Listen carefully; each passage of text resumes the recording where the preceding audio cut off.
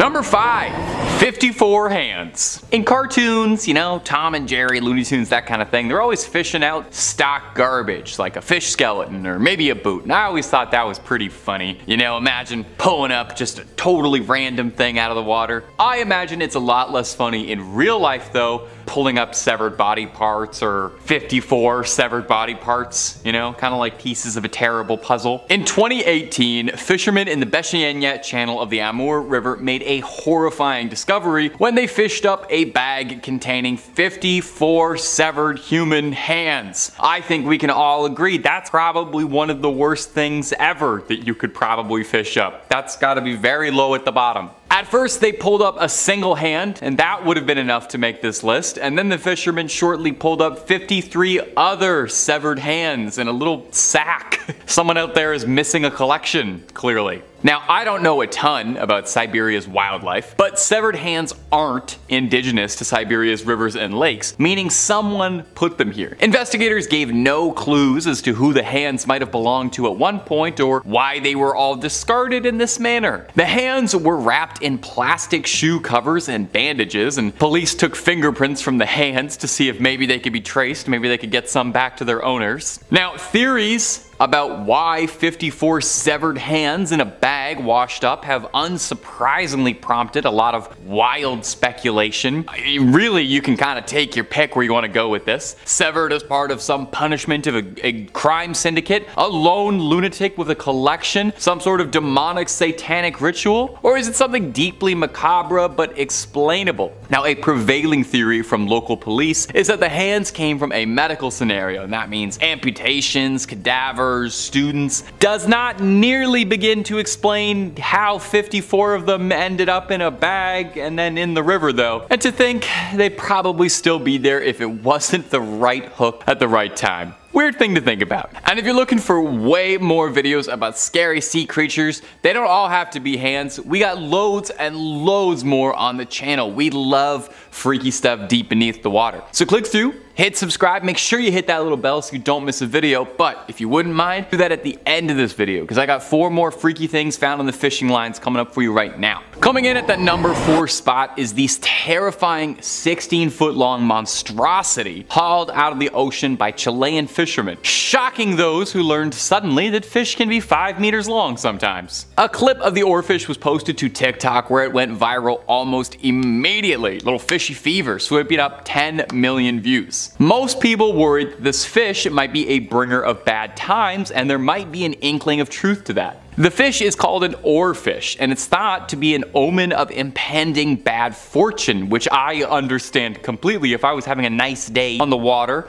and I pulled this thing out, I would not think that I had been blessed. I would not think that good things were about to happen to me. In Japanese folklore, this fish is sometimes referred to as Ryogo no Tsukai, translating the messenger from the sea god's palace. Linked to the legend of Namazu, a giant sea snake which caused earthquakes whenever it would rise. Now, oarfish live deep in the depths of the sea, really way down there. And there's a theory that they only rise nearer to the surface level whenever there's a disturbance of the tectonic plates. That's the big crust that makes all the earthquakes happen, which would definitely make this fish a bad omen and a bringer of earthquakes, and you understand where the folklore behind it would come from. But here's something for you. The actual oarfish, terrifying as it looks, is a gentle giant. It's the largest bony fish in the whole world, and it isn't much of a predator, so don't worry about it. It looks like it could swoop you up whole. It's not going to. It prefers to swim around hoovering up plankton. They barely even have teeth, actually. And they don't pose a threat to humans at all, unless you consider scaring the heck out of you a threat. And I hope not, otherwise I'd be threatening you guys every single day, twice a day. In 3rd place, we have the Mariana Trench. I'm just going to apologize in advance because I know I'll slip up at some point, if not every time, and say Mariana's Trench out of habit.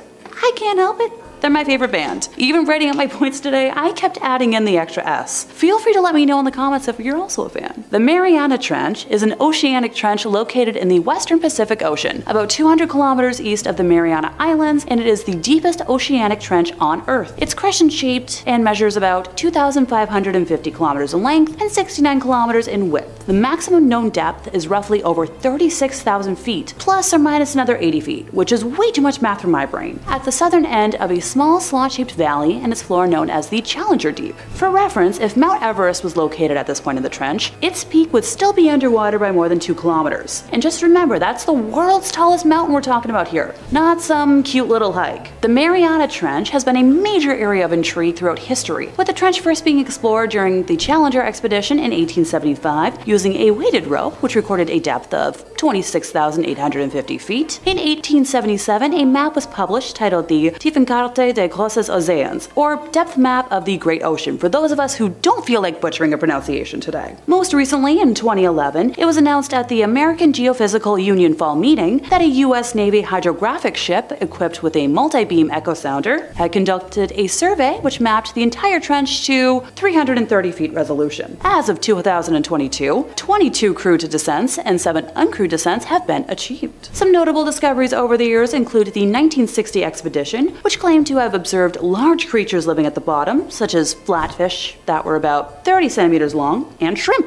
In July of 2011, a research expedition deployed untethered landers, or drop cams for those of us that prefer simple English, equipped with digital video cameras and lights to explore this deep sea region. Gigantic single-celled organisms with a size of more than 10 centimeters in diameter, belonging to the class of Monothelomia, were observed. Monothelomia are noteworthy for their size, their extreme abundance on the seafloor, and their role as hosts for a variety of organisms. In December of 2014, a new species of snailfish was discovered at a depth of approximately 26,722 feet, breaking the previous record for the deepest living fish seen on video. During that 2014 expedition, several new species were filmed, including amphipods known as supergiants, bringing us back to that deep water gigantism I talked about earlier. Now, before any of y'all go, but Alexa, why is this scary? Well, it's because it's a constant unknown. Being so large and so deep, something new and creepy is discovered every time people explore its depths. Who knows what's still hiding down there? In second place, we have the blue-ringed octopus. Now, just a little background. An octopus is a soft-bodied, 8-limbed mollusk of the Octopoda order that consists of around 300 different species. Like other cephalopods, an octopus is bilaterally symmetric, with 2 eyes and a beaked mouth at the center point of the 8 limbs. The soft body can radically alter its shape, enabling octopuses to squeeze through small gaps. The siphon is used both for respiration and for locomotion by expelling a jet of water. Octopuses have a complex nervous system and excellent sight, and are among the most intelligent and behaviorally diverse of all invertebrates. Octopuses inhabit various regions of the ocean, including coral reefs, pelagic waters, and the seabed. Some live in the intertidal zone and others at abyssal depths. All octopuses are venomous, but only the blue-ringed octopuses are known to be deadly to humans, ergo why they're my focus today. This specific species can be found in tide pools and coral reefs in the Pacific and Indian Oceans, from Japan to Australia, and can be identified by their yellowish skin and characteristic blue and black rings that change color dramatically when threatened. They eat small crustaceans, including crabs, hermit crabs, shrimp, and other small sea animals. Despite their small size that ranges from 5 to 8 inches in circumference, they are very dangerous to humans if provoked when handled, because their venom contains a powerful neurotoxin tetrodotoxin, which can cause loss of all sensations and paralysis of voluntary muscles, including the diaphragm and intercostal muscles, ergo stopping breathing. The full list of possible side effects from the venom include nausea, heart failure, severe and total paralysis, blindness, and can lead to death within minutes. The blue-ringed octopus carries enough venom to kill 26 adult humans within minutes. I'm just going to repeat that to be clear, 26 adult humans within minutes. Their bites are tiny and often painless, with many victims not realizing they have been envenomated until respiratory depression and paralysis begins. Oh, and by the way, there is no such thing as blue-ringed octopus antivenom available. And finally, in first place we have the stonefish. Now, you might be asking, after the deadly octopus and a literal pit in the ocean, how can we get scarier? Welcome to where I almost jumped out of my chair and onto the floor. Stonefish are a family of fish called Cynocidae. They are famous for being the most venomous fish in the world, with a sting that causes excruciating pain in, you guessed it, humans. Their venom is lethal to other marine animals and humans, causing intense pain, breathing problems, damage to the heart, fits, and paralysis. Now, thankfully, unlike the blue-ringed octopus, there is an antivenom, but if it's not delivered quickly, the effects can be fatal. We know of 5 different species that exist. The midget stonefish, or Cyanacea alula, estuarine stonefish, or Cyanacea orida, the Red Sea stonefish, or Cyanacea nana, the Cyanacea platarincha, and simply the stonefish, or Cyanacea verrucos. Look, I tried my best. They hail from the coastal regions of the Indo-Pacific Ocean, so northern Australia, India, the Philippines, and others. Their name comes from their ability to blend in with rocky seafloors and amongst coral, which is what makes them easily stepped on by people and is a good chunk of the danger. They have 13 spines along their backs, which is what delivers the toxin, and at the base of each spine is a venom sac, which is activated under pressure. So, you know, when somebody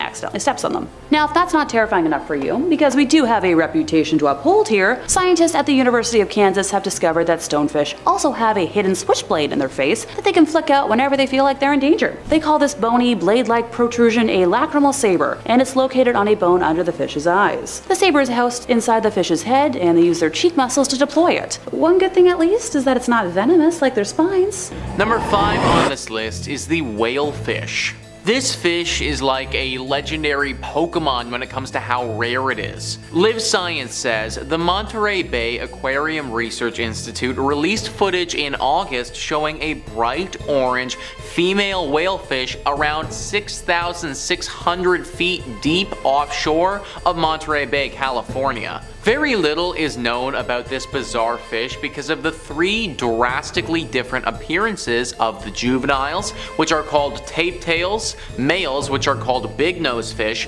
and females, which are called whalefish. The 3 forms look so different that scientists originally thought that they were 3 different species. This shape-shifting transformation from juvenile to mature females is believed to be one of the most extreme among vertebrates. Whalefish have rarely been seen alive in the deep, so many mysteries remain regarding these remarkable fish. The Monterey Bay Aquarium Research Institute tweeted, "Let's pull up this image from the Smithsonian that really shows off exactly how weird this fish is." So here we have the 3 fish, and you can see exactly how different they all are. The Smithsonian says there are other examples of males and females with very different shapes and of animals changing from one shape to another as they grow older. But this is one of the most amazing examples of sexual dimorphism combined with metamorphosis ever found among vertebrates. So we are talking literally about a super rare, shape-shifting fish that in my opinion looks creepy as all holy hell. I'd say that you can find this beast at the bottom of the ocean, but odds are you won't ever even run into it because of how rare it is. We've been exploring the bottom of our oceans for quite some time now, and we are only just starting to learn a little bit about this fish. In all honesty, we really have no idea about it though. Whatever it is or whatever it does, one thing is pretty clear to me though. It's creepy looking, it lives at the bottom of the ocean, and I don't like it. Number 4 on this list is the goblin shark. This fish has got to be at the top of everyone's lists when it comes to the grossest looking creatures in the world. National Geographic says, swishing through the deep sea, a goblin shark notices a small, yummy looking squid. The animal inches towards its prey, but as the fish closes in, the snack starts to dart away. So the shark thrusts its jaw 3 inches out of its mouth. The jaw is connected to 3-inch long flaps of skin that can unfold from its snout. The predator then grabs the squid in its teeth. After scarfing down the meal, the shark fits its jaw back into its mouth and swims off. That's right guys, a goblin shark's top and bottom teeth are attached to ligaments or bands of skin tissue tucked into its mouth. When prey is just out of reach, the shark extends the elastic tissue out of the mouth to nab the grub. This allows the animal to chow down on snacks such as teleost fish and squid. It also makes the shark one jaw-dropping fish. These disgusting looking creatures like to live right at the bottom of the ocean and are native to the oceans around Japan. There are also some of them off of South Africa and in the ocean water surrounding Portugal. They can grow to be 12 feet long and weigh almost 500 pounds. These aren't monsters, but they may as well be. A 500-pound beast with a detachable jaw that looks like a goblin just chilling at the deepest, darkest part of the ocean. I truly cannot think of a whole lot of creatures I would rather run into than this freaking thing. Number 3, basket star. Now, whenever I do these videos about the ocean and all manner of strange monstrosities that live beneath the trenches, I feel like I discover all these new species, and more often than not, the species I discover are ones that I probably would have been fine not knowing existed on this earth with me. When I find out for even 50 seconds that these things live on Earth, puts the fear of God into me. Makes me understand that I could die. Look, I like ocean creatures fine enough, but whenever we do these videos, I just think about how they feel, and I can't imagine our next creature would feel pleasant. This horrible little bundle of spaghetti is called a basket star. It's a very ugly looking fish. I'm sorry, basket star. I mean not to pass judgment, it's just that you're ugly. Maybe a basket star came up on your TikTok timeline recently when an angler from Singapore caught this strange creature and posted a video of it, gaining viral traction as we all came to gawk at the weird tentacled creature. The angler, one Ramlin Same, caught the basket star on one of his usual fishing spots off Pulau Ubin. The creature was writhing and wriggling with what looked like more than 100 wiggly little appendages. Ugh, it looks like all the stuff that collects at the bottom of the sink, you know?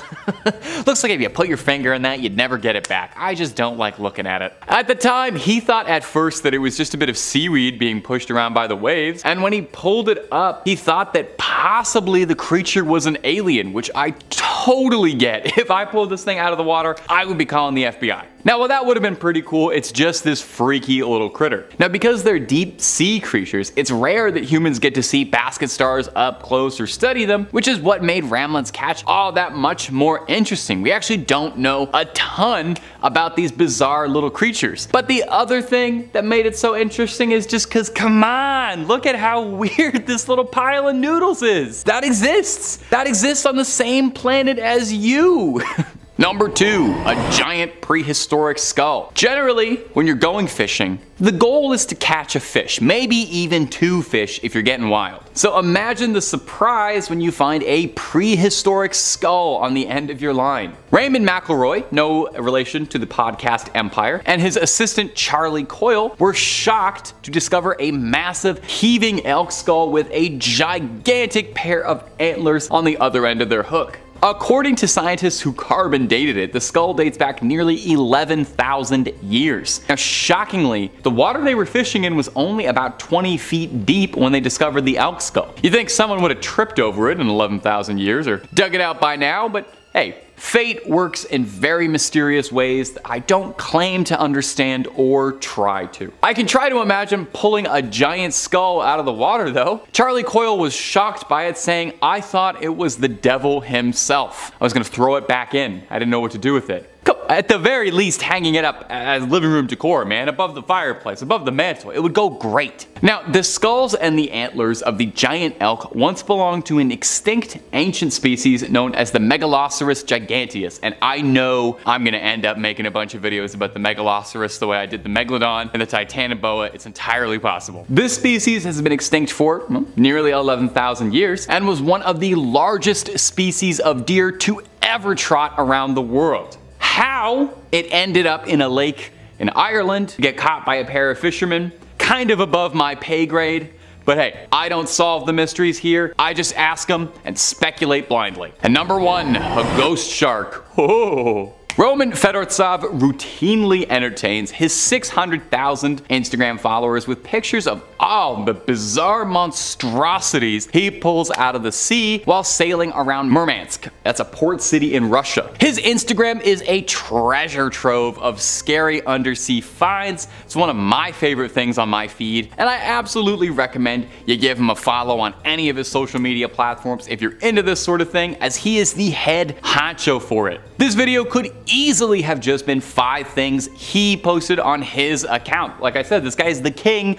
of weird stuff in the water. Right here is a fish of many names, sometimes called Frankenstein's fish due to the stitches all over its body looking like it's like sewn together from all these different fish. It's also been referred to as a ratfish, a ghost shark, a spookfish, but officially they're known as ghost chimeras. These things are bad news from teeth to tail. They got a spicy They do not have a spicy dorsal fin. They might taste amazing, but I doubt it. I mean, look at lucky thing. They have a spiny dorsal fin that's poisonous to the touch. It's got a mouth of rat-like teeth that helps it grind down anything it catches, crushing its prey in its jaws. Now, it usually goes after delicious things like crabs and prawn, so the rat teeth help pulverize tough shells. You're not really supposed to eat the shells, but it's a fish. Nobody told it that. It also makes for a very handy nutcracker. Now, these little predators also have an inherent ability to detect the electric fields produced by other creatures. I'm just reading fun facts off a Wikipedia page. I wish I even knew the littlest bit about biology, because that makes this fish sound magic. I didn't know fish had like electricity. I should have paid attention in school. Too late. Now I'm here.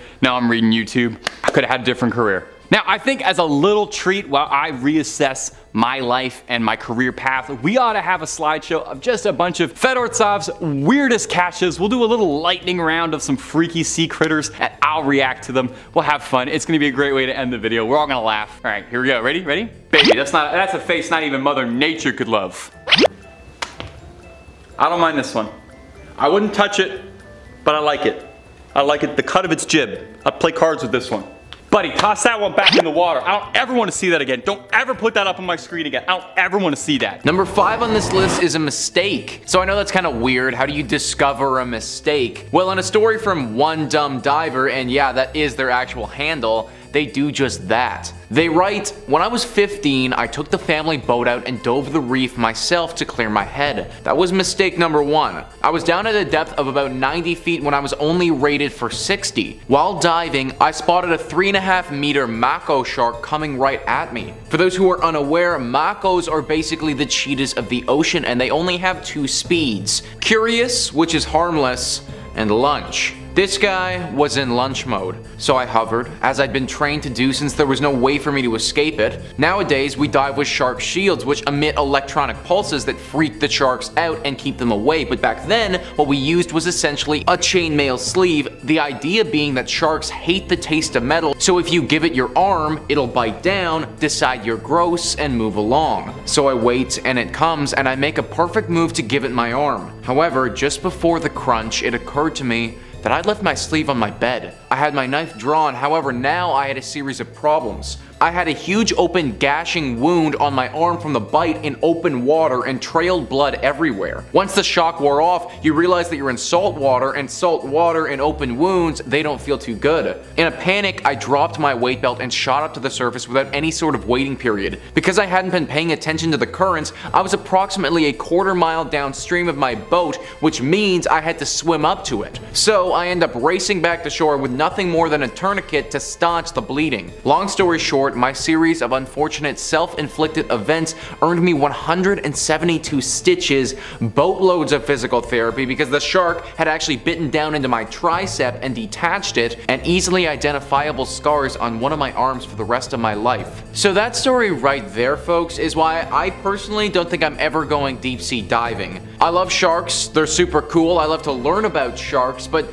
I am more than happy to keep them in a tank at the aquarium and learn about them in that way. Swimming with them or discovering one in front of you on the day that you also forgot your protective gear, not something that sounds like a great time. Number 4 on this list is a barracuda. El Herrera 9519 writes, one time when my parents visited Mexico, they went diving and my mom was slightly lower down than my dad, looking at the ocean floor. My mom had on a gold necklace that was floating in the water around her. It was a sunny day and a fairly shallow dive, so it was sparkling. My mom looked below at all the critters when my dad grabbed her and started frantically shaking her arm to get her attention. She looked up and a barracuda was directly in front of her, staring intently at the shiny necklace. She slowly moved up her hand to cover the necklace and then slowly and calmly moved away from it, and it took off without bothering them anymore, but still pretty unsettling and taught my mom to be a little bit more aware of her surroundings when diving. So I looked it up, and barracudas can grow to be 1.8 meters in length. Pair that with their extremely sharp teeth and the fact that shiny objects remind them of the little silverfish that they eat,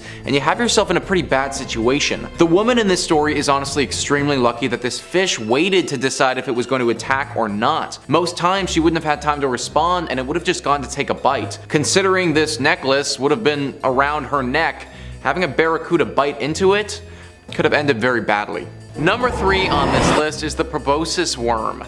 I don't care what anyone says, this has to be a monster. Just based on literally how freaking gross it is, it needs to be qualified as a monster. This species is also known as ribbon worms, and there are actually a ton of ribbon worms in the world. The ones I'm talking about reside deep at the bottom of the ocean. These ones usually grow to be bigger than the other ones in the world. The Smithsonian Magazine says the largest species of ribbon worm is the bootlace worm, which can be found writhing among rocks in the waters of the North Sea. Not only is it the largest nemertean, but it may also be the longest animal on the planet. Uncertainty remains because these stretchy worms are difficult to accurately measure, but they have been found at lengths of over 30 meters and are believed to even grow as long as 60 meters longer than the blue whale. Despite their length, they are less than an inch around. Now, these creatures don't have any natural predators, and let me tell you why. Because they look disgusting. Like, let me ask you guys, would you want to eat that? I would straight up need to be starving, and there would literally need to be nothing edible left on the planet other than this thing before I decide to take a bite. It literally looks like a large intestine that just slithers across the bottom of the ocean. Shockingly enough, this is a real thing though, and you can find it chilling in deep waters. Number 2 on this list is zombie worms. We aren't quite done with the worm talk yet, guys, because now we have got to look at zombie worms. Zombies are a pretty terrifying monster, so are these just like them? The Smithsonian says zombie worms don't crave brains, instead they seek bones. The 1 to 3 inch Osedax worms were first discovered in the bones of a rotting gray whale on the deep sea floor nearly 10,000 feet deep in 2002. Since then, more Osedax species have been discovered. There are 26 according to the World Register of Marine Species. Zombie worms don't eat mineral bones directly, instead they digest fats within the bone. However, their style of eating is quite different from ours because they don't have a mouth or a stomach. They secrete an acid from their skin that dissolves bone, freeing up the fat and protein trapped inside. Then, symbiotic bacteria living in the worm's body digests the fat and protein. How Osedax acquire nutrients from the bacteria isn't known. They may simply digest the bacteria, or nutrients are somehow transferred to the worm. They hold on to whatever bones they can find by drilling in with roots which contain the symbiotic bacteria. Zombie worms can retract these plumes into the body when they are disturbed. If all this isn't strange enough, the only worms doing any drilling are female. The microscopic males live inside their bodies. One study counted 111 males inside just one female zombie worm. This eliminates the pesky step of having to search for a mate because the eggs and sperm are right next to each other. Then the worms can disperse many fertilized eggs far and wide, hoping that they land near some recently fallen bones. Needless to say, but these are some weird freaking creatures. No wonder we've nicknamed them zombie worms. They're about as monstrous as you could possibly get. Not to mention, but they feast on the bodies and bones of the dead, similarly to what zombies would want to be doing. Number 1 on this list is the Sloane's viperfish. As with most things on this list, we have a thoroughly disgusting looking creature. This thing is just as dangerous as it is disgusting though. The Twilight Zone says, like many of the inhabitants of the deep sea, Sloane's viperfish sport light-producing organs called photophores along its body. These flashing blue, green, or yellow lights might attract tasty snacks, but they're most useful for masking the fish's silhouette from predators below. They're also useful for grabbing a meal. When prey comes near, the viperfish drops a glowing light on its dorsal fin ray like a fishing lure in front of its mouth and snap! A muscular jaw filled with clear, sharp teeth comes crashing down like a guillotine. Lucky for the viperfish, its first vertebrae has evolved to act as a shock absorber for that powerful bite. This is the deep sea version of a piranha, except way more deadly. If you were getting attacked by piranhas, there would likely need to be multiple of them to attack you to actually win. I could totally see a world though where you lose one-on-one versus this thing though. Its teeth would literally dig so deep in your body. Even at the thickest part of your body, this thing has the potential to go all the way through if it bites you well enough. Thank goodness it's swimming thousands of meters below us and we don't need to worry about it popping up on our next snorkeling adventure. Number 5. Oarfish. Coming in at the number 5 spot is this terrifying 16-foot long monstrosity hauled out of the ocean by Chilean fishermen, shocking those who learned, like me, that fish can be 5 meters long sometimes. The clip was posted to TikTok, where it went viral almost immediately, sweeping up 10 million views pretty quickly. Most people worried this fish might be a bringer of bad times, and there might be an inkling of truth to that. This fish, called an oarfish, is thought in some cultures to be an omen of impending bad fortune. I mean, I understand it completely. If I picked this thing out of the water, I would not think that I had been blessed by good fortune. In Japanese folklore, this fish is sometimes referred to as Ryogo no Tsukai, translating to the messenger from the sea god's palace, and I'm sure I butchered that pronunciation, I'm so very sorry. It's linked to the legend of Namazu, a giant sea snake which caused earthquakes whenever it would rise. Oarfish live deep in the depths of the sea. And some scientists theorize that they only ever rise nearer to surface level whenever there's a disturbance in the tectonic plates, which would definitely make this fish a bad omen and a bringer of earthquakes. Now the actual oarfish, once you get aside all the legend, terrifying as it might look, is a bit of a gentle giant. It's the largest bony fish in the world, and it isn't much of a predator, preferring to swim around just hoovering up plankton. They barely even have teeth, to be honest, and they don't really pose a threat to humans. Unless you consider scaring the heck out of you a threat. You want to watch more scary sea creature videos? Well, I got great news for you because we have loads upon loads on the channel. Number 4. Green-eyed shark. Now, if the ocean is where all the scariest stuff in the world is hiding, that goes triple for any body of water around Australia, which is home to some of the actual most terrifying entities ever to walk the planet, and swim the planet, and fly the planet. It's where they send the animals that are too hardcore for the rest of the world. An Australian angler, Trapman Bermagee, pulled out this disgusting wretch of a fish some 2,000 feet beneath the sea. He captioned it, "The face of a deep sea rough-skinned shark." Now, a little bit of a fake Australian accent there, I can't help it. Unsurprisingly, most commenters wanted to point out how disgusting the thing was, which is very similar to what I'm doing now. Now, usually I'm a sucker for green eyes, but not on this leathery little monster. This thing looks like a baseball glove that came to life. I'm not having it. There's actually a lot of debate as to what this little thing is. Some commenters had suggested that it was a cookie cutter shark, which might sound adorable when you hear that. That sounds pretty cute, but I promise you it is not cute at all. A cookie cutter shark is named that because of its jagged mouth, which leaves cookie cutter like imprints on its victims, just like big holes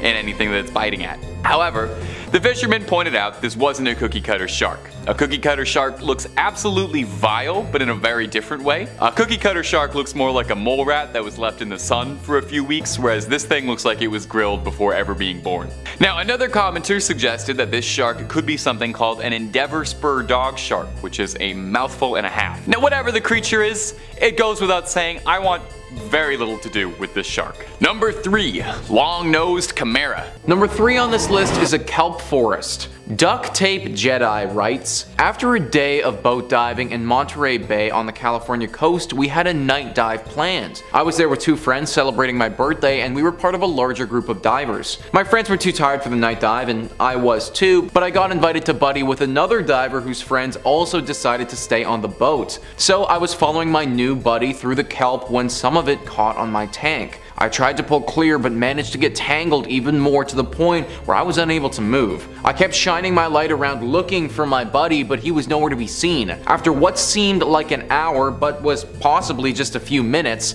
I felt some of the kelp loosen up and then saw that my buddy was cutting it off with a knife. I was so exhausted after struggling that when we got to the surface, he had to tow me back to the boat." So discovering a full-on kelp forest, I mean, that would honestly be really cool, I think. Obviously, what happened to our diver would have been incredibly scary though. Having to wrestle for over an hour or however long he was there for with some kelp in the dark, probably thinking that you're going to drown, doesn't sound great. But if you did discover a kelp forest and that didn't happen, then I think it'd be pretty sweet. If you're going to go though, then make sure you carry your own knife because you wouldn't want to end up like our friend here. Number 2 on this list is a body. This story is from Texas Guy 911 and he says, "I was diving in a local pond with a group of much more advanced cave divers than I was. I'm leading the dive as to get used to the pressures and responsibilities of heading the procession and they're mentoring me. The known horrible visibility makes makes it impossible to navigate by compass, so we follow a line put by other divers. These lines go from one sunken item to another. So I know I'm about to hit a small sunken boat, but I don't remember which one. There are a few similar in a row in the same state of decay. I'm the first in the group and I get to the boat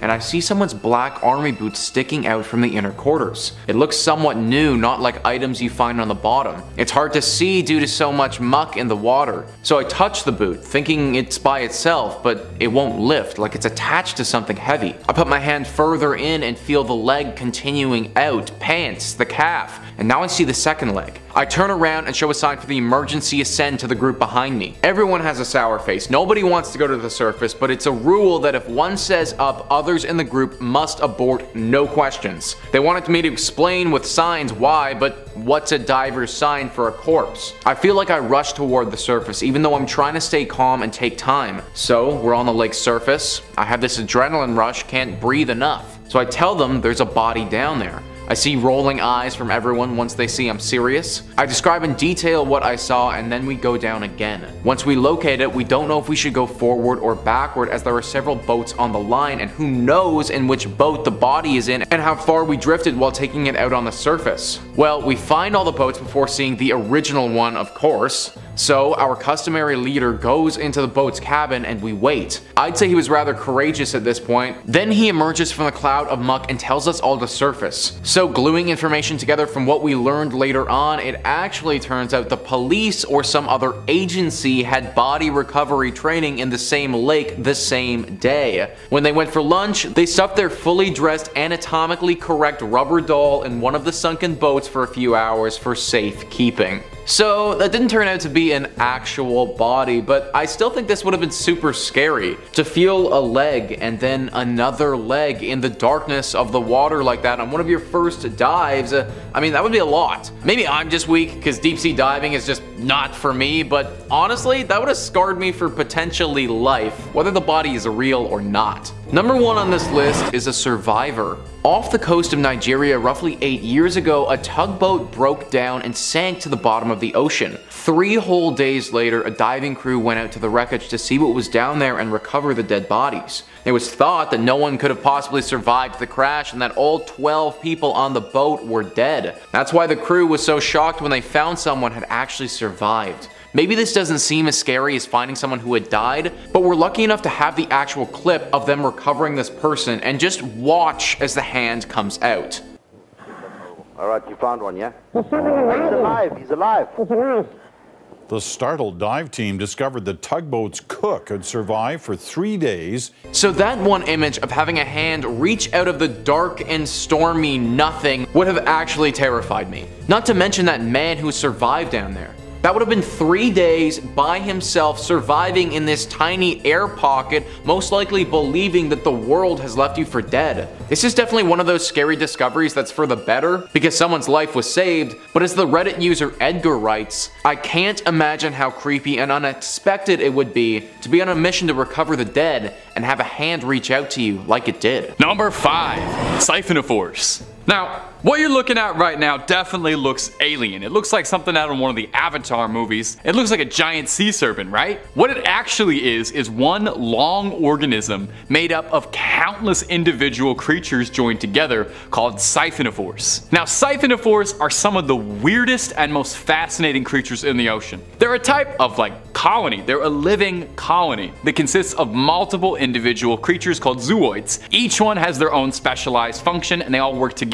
From their appearance and behavior, there's not really a lot of things like siphonophores out there. They come in all sorts of shapes and sizes, but they all share a basic structural design. They consist of a long, slender stem, or like a stalk, with multiple branches or tentacles coming out of it. Each of these branches or tentacles is actually an individual little zooid, specialized for a particular task like feeding, swimming, or reproduction. Oh, everybody's jealous of the reproductive zooids. Always a feeder. One of the most Interesting aspects of them though is how they eat actually. They're active predators and they use those long tentacles to capture small fish and like plankton and stuff. However, unlike a lot of predators, siphonophores don't just use their tentacles to capture their prey. What they do is they use these stinging cells called nematocysts, which are located on the surface of their tentacles to paralyze their prey. And once their prey is immobilized, tentacles coil around and bring it to the siphonophore's mouth, which is located at the base of the tentacles. And yep, you are definitely going to be thinking about that tonight when you try to go to sleep. Now, despite all these cool things I have told you,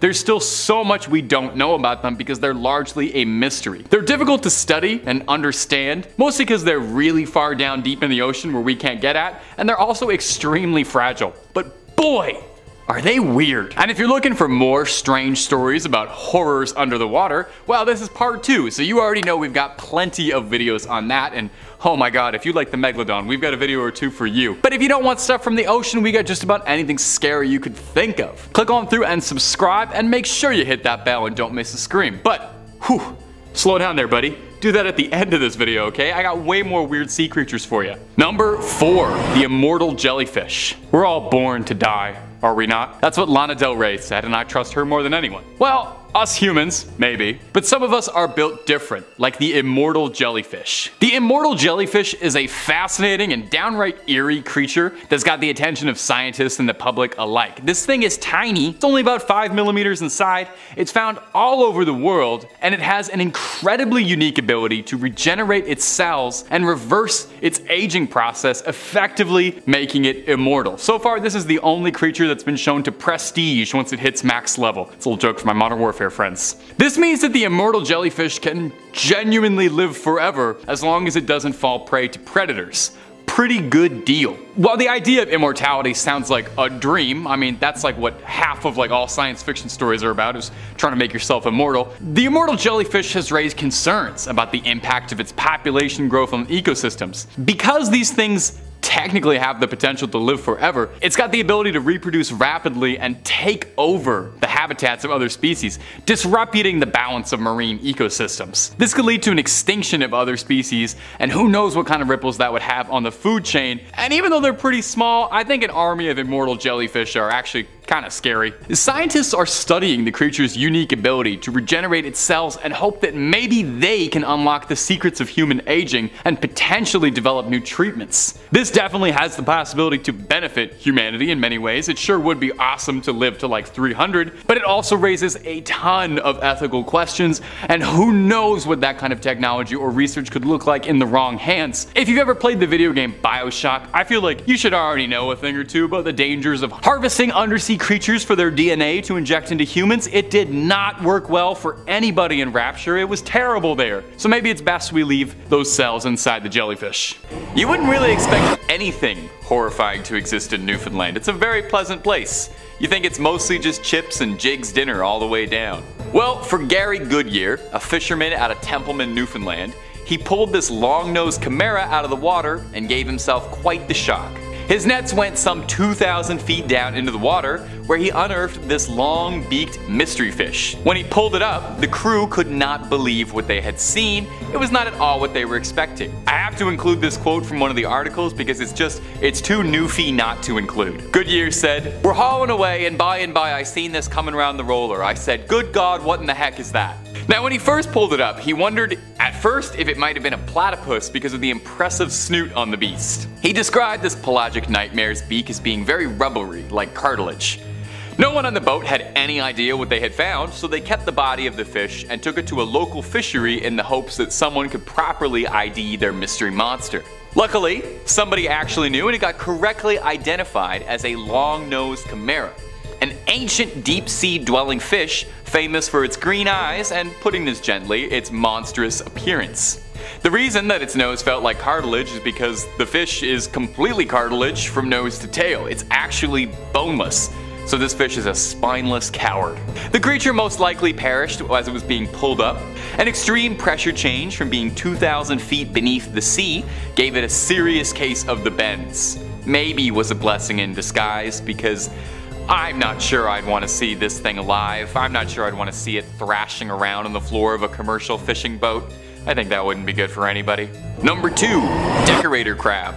Our next spot comes to us all the way from Thailand. Some local fishermen in Koh Yao Noi pulled up their nets while fishing for crabs and discovered they'd brought up an alien-looking creature with them that mystified them. They couldn't identify this thing.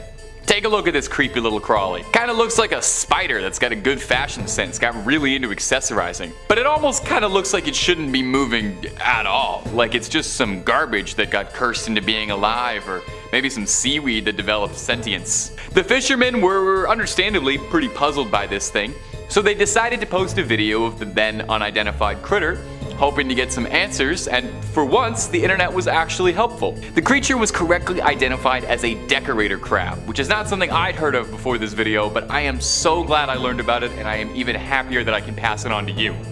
A decorator crab gets its name for its habit of using whatever it can scavenge around its environment to make into camouflage from predators. Now the really cool thing is that they'll use literally anything they can find. Debris, garbage, they'll even use little bits of other animals in a gruesome manner like fins or parts of a crab shell. If it can be attached to it in some way, a decorator crab will stick it to itself. They're covered in tiny Velcro-like hairs that allow them to attach their findings easily. I would love having that. It would save me so much time getting dressed. They've been recorded chewing on things like kelp or seaweed to break them down into more easily attachable accessories. Now most of the creatures on this list have been weird and scary and kind of look horrifying, and I'm not gonna lie, the decorator crab kind of looks pretty scary too, but I absolutely adore the decorator crab.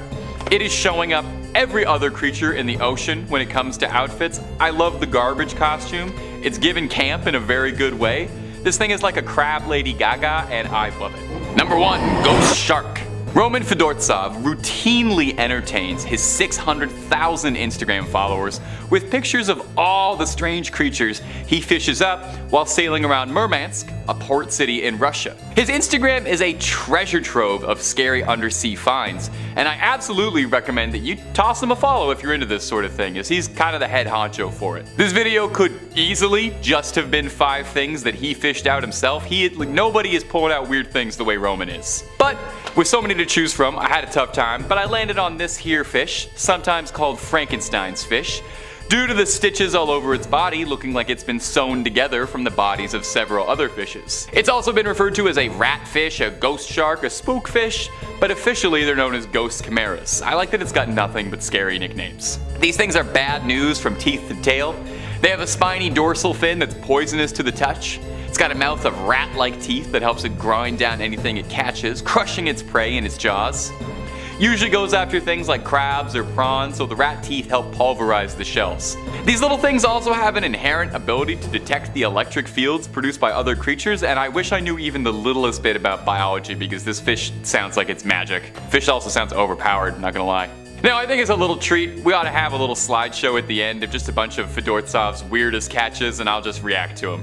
Ready? Okay, here we go, lightning round. Who would make this? Why would a creature evolve like this? I guarantee you this thing looks cuter as sashimi. That is a face not even Mother Nature could love, if that even is a face. You know what, this one I'm actually kind of coming around to. I wouldn't touch it, I wouldn't order it, but I kind of like it. Kicking off today's list, we have the sunken city of Dwarka. Until roughly 50 years ago, it was simply a legend, a story passed throughout the ages. The most famous legend about the lost city of Dwarka can be found in the ancient epic of Mahabharata. Dwarka, similar to Atlantis, is said to have sunk beneath the sea at some point in the distant past. According to the sacred scripture of Srimad Bhagavatam, the city of Dwarka was built in response to Jarasandha, the ruler of Magadha, who was constantly attacking Mathura. To prevent further attacks on his clan, Lord Krishna decided to establish a separate city on India's western coast. The city quickly rose to prominence and began the unstoppable pivot of Lord Krishna's mission, housing thousands of people in approximately 900 palaces that were crafted out of silver, gold, and precious stones, along with being heavily fortified and could only be reached by ship. At the time, the city of Dwarka quickly became a talking point around the world, inspiring awe and wonder. According to the Mahabharata's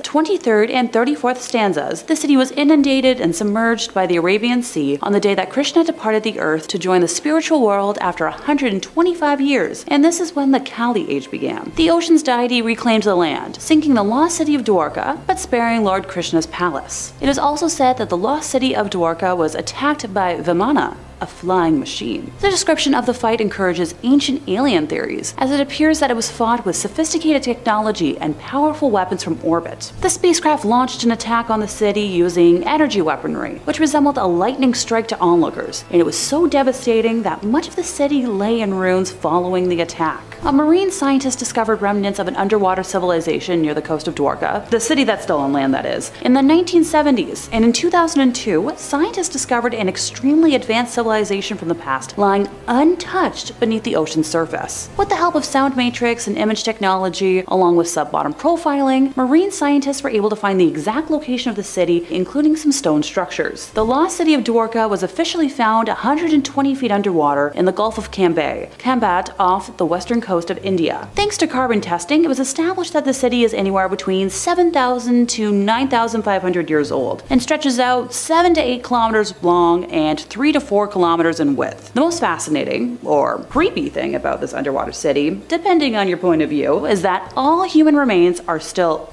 intact. Ergo, the main reason it made its way to today's list. Look, I'm not a scuba diver, but I can't think I'd be too fond of swimming around casually, admiring, architecture, and bam! Perfectly preserved dead bodies. During the 2002 excavation of Dwarka, many mud vessels, temple bells, ancient ritualistic vessels, and other artifacts were found, with the carbon dating indicating that they date back to roughly 7,200 BC, otherwise known as the prehistoric period. At the time of this research, scientists also found that a massive man-made wall that's almost 2,000 feet tall that has since been unearthed during periods of low tide and can't be easily seen. Granted, they're still waiting on absolute results from some strange structures made of iron they weren't able to identify.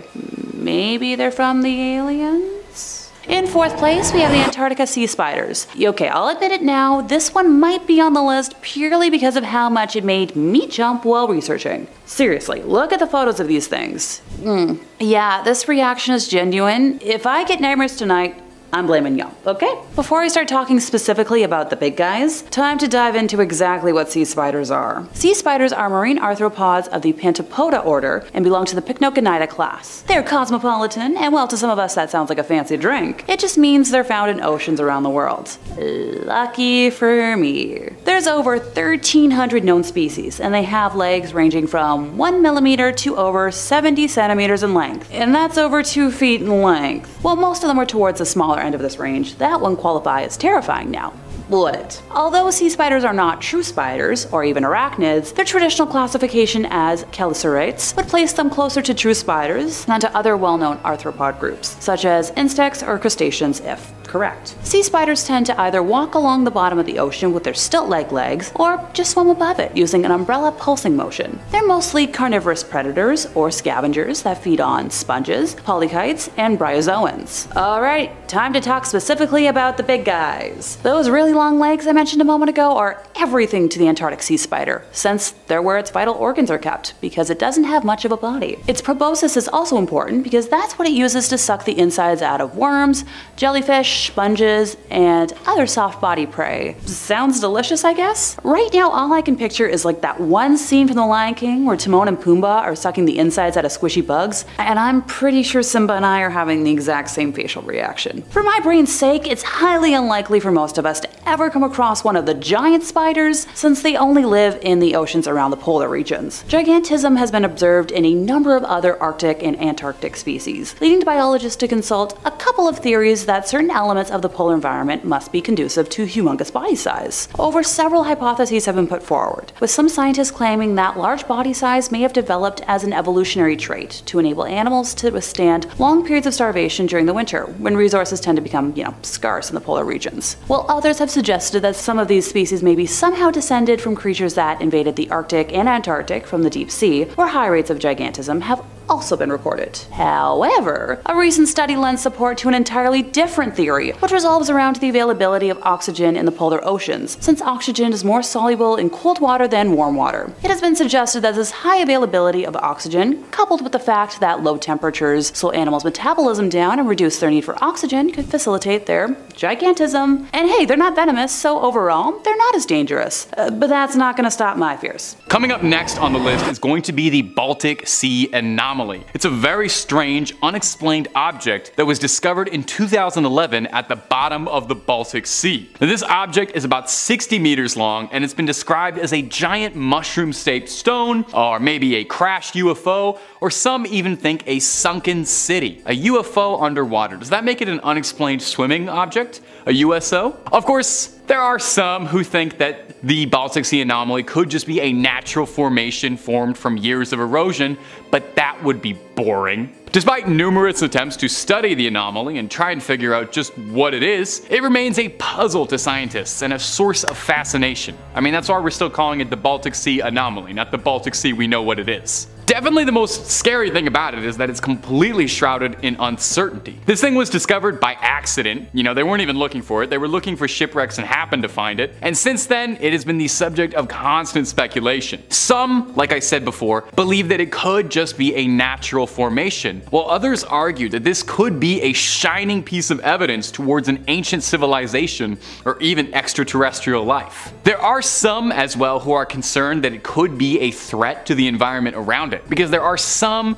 studies that have suggested that possibly the object could be leaking toxic chemicals or even, God forbid, radiation, which would have some pretty scary implications for the Baltic Sea and the people who live near its shores. As well, the fact that we know just like so little about this thing makes us wonder what could happen in the future. Could this be a Godzilla situation where this is a sleeping kaiju beneath the oceans that's gonna come up and destroy a city? Probably not, but it could be. The Baltic Sea anomaly, we may never find out a single thing about it. It's gonna keep our imaginations going for years until we figure out just what it is. Who knows what dangers could be lurking? Could be nothing, but could be something. A reminder of how little we truly know about what lies beneath the water. Number 2, Sakoyam. What is the last thing you think you'd want to discover at the bottom of the ocean? Is it the Kraken? Cursed pirate treasure? A cavern full of misshapen skulls and bones? It's the last one. That's the only real one out of 3, because that's our next point. This underwater cavern in particular, one Sakoyam, is located in the Yucatan. It's a cenote, and a cenote is a natural pit from the collapse of limestone bedrock that exposes groundwater underneath. And the Mayans sometimes used to use cenotes as places to perform like a little bit of human sacrifice, like just a little bit, like a teeny tiny little bit of human sacrifice. This cenote sits outside the ruins of the ancient Mayan city of Mayapan, south of the capital of Yucatan.